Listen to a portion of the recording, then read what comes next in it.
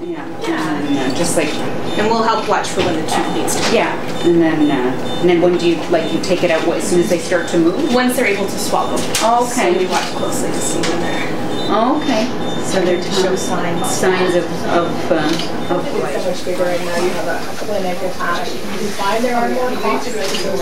Absolutely. Just heating a facility this size certainly has increased our costs and probably a lot of new staff. So that's helped us a lot. Of course, we're launching a whole lot of new programs over the coming year, and there's staff to support that. But again, some of those are revenue earning, and inviting the community in just supports all of our work, our adoption work, all of our work.